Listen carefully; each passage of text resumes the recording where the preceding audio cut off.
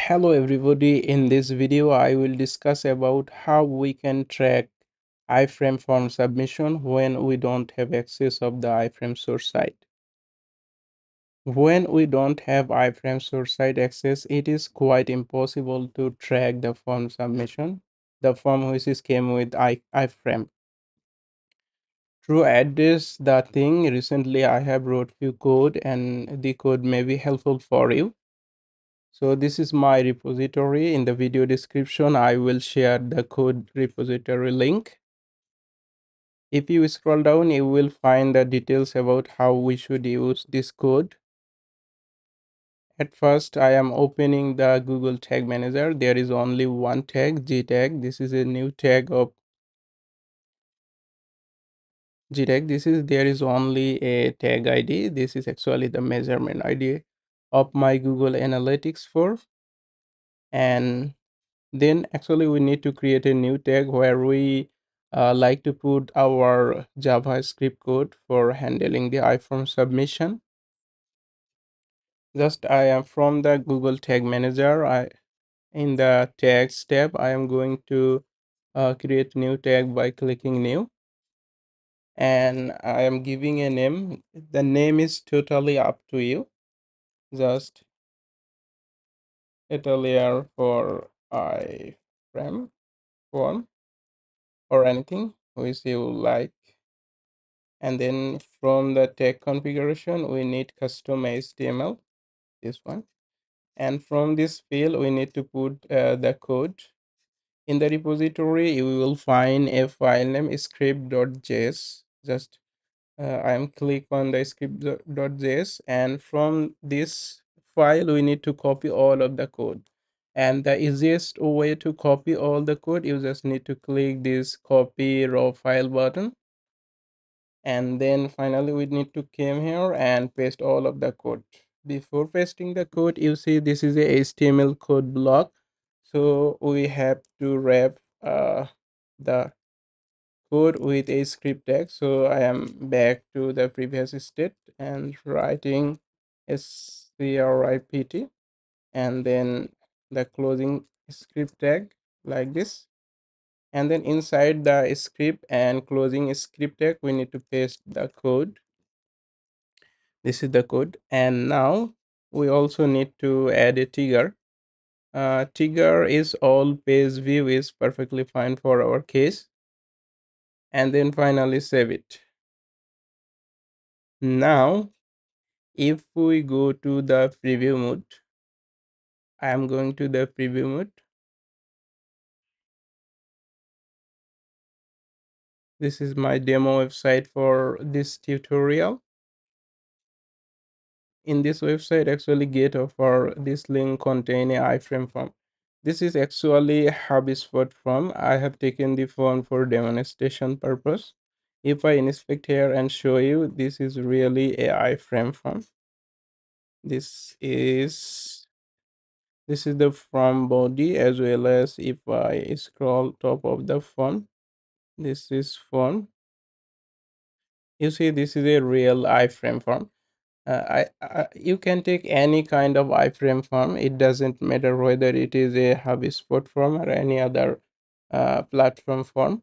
It's perfectly fine for iframe form.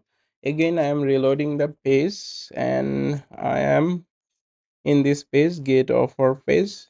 And now look here, if I click anywhere in the form, for example, I am clicking the email field, I am getting a data layer event. The event name is iframe form start. That means when someone click or do a interaction with the iframe form, the first event will be iframe form start. And after completing the form, I am filling the form, test email at gmail.com, first name MD, last name Hassan, and phone number. This is a random phone number.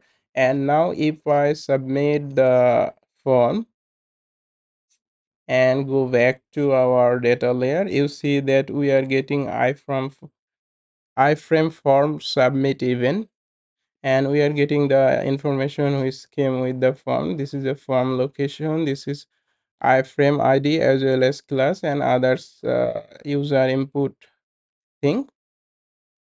This is our actually GTM site, and now we are going to share with you how we can send the information in our Google Analytics report.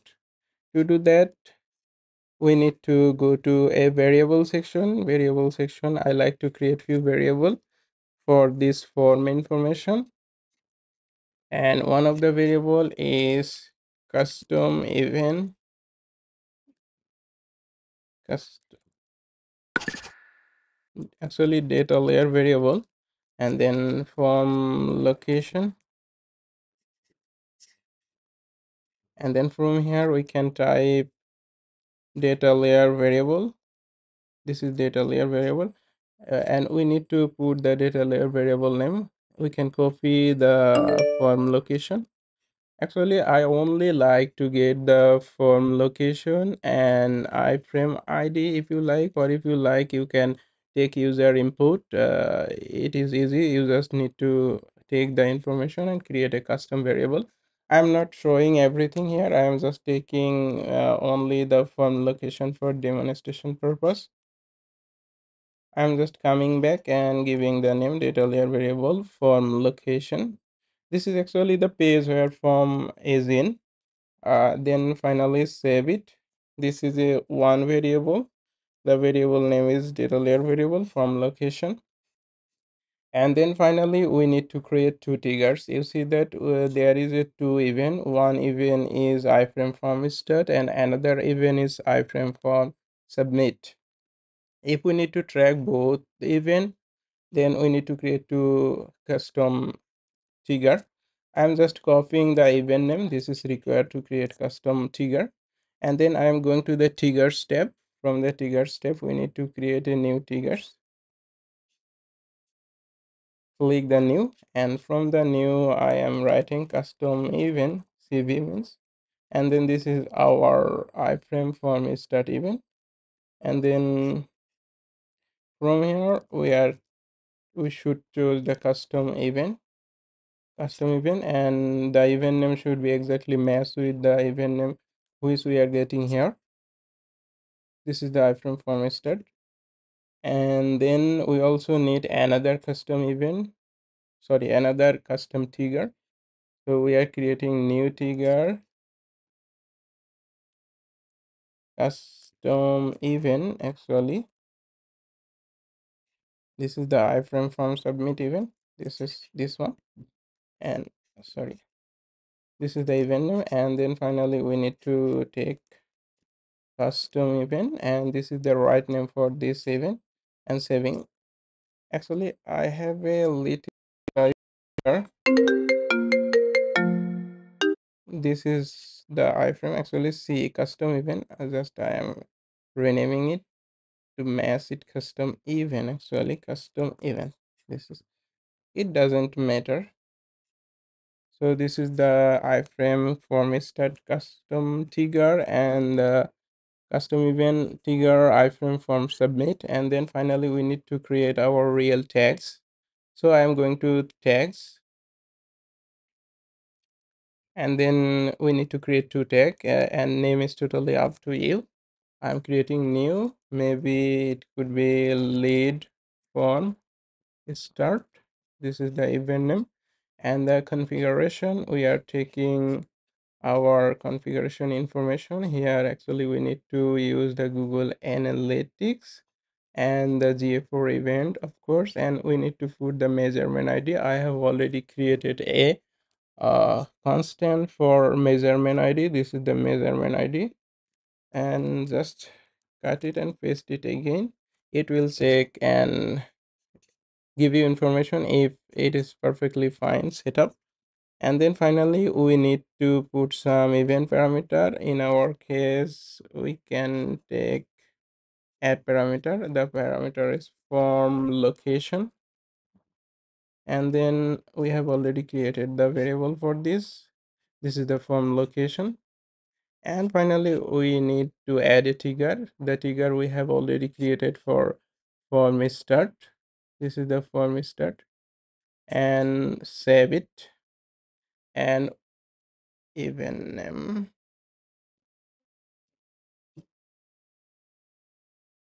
Sorry, we also need to give a event name. Lead on start and save it. And then we need to create another event for form submit. This is for the lead form start, and we are taking another tag lead form submit. And then finally configuration, we need to take Google Analytics GA for event. And the from that we need to take the measurement ID. This is the measurement ID, and I am just copying it and pasting it again so that Google can refresh this and verify this is the correct measurement ID for my container. And then finally we need to give the event name. Event name could be lead form submit. And then finally our event parameter, I'm taking the event parameter form location, and we have a custom variable for this. This is the variable form location, and the event parameter totally up to you which information you need to collect. You can create more custom event from the data layer information. And then finally we need to trigger. Our trigger for this event is iframe form submit, and then save it. So we are totally done with everything. Now it is time to test our tag. Again, I am going to the preview mode and then connect. And we are going to get offer page. In the page, this is the form. And if you look here and no tag has fired, if I click the email field and you see the here, and the late form star tag has fired, and now I am filling the form test gmail.gmail.com. This is actually nothing, invalid, just test new like this, and name first name, second name or last name, and then finally phone number, a random thing. And now if we click the submit button and come back to our Google Tag Manager, you see that the data layer event iframe form submit has fired, as well as lead form submit tag has fired. So everything is perfectly working. Now if we go to our Google Analytics from the admin section, I am going to debug view to make sure that everything is working perfectly. This is the debug view, and you see that lead from submit event is perfectly coming here. And if we scroll down and see the form location, this is the form location. Actually this is the location of the page for form, as well as we are getting the lead form start and lead form submit event. So hope this video will help you and save you when you have no other way to tracking iPhone from.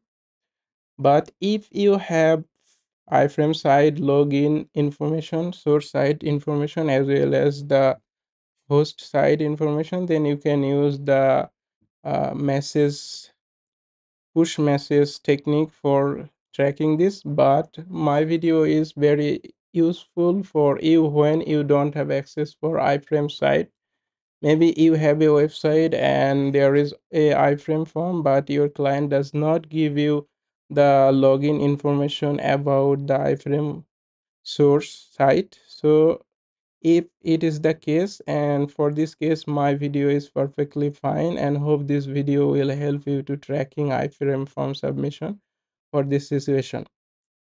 So this is everything, and my name is Hassan. If you like my video, please hit the like button, as well as you can subscribe my channel for getting new video like this.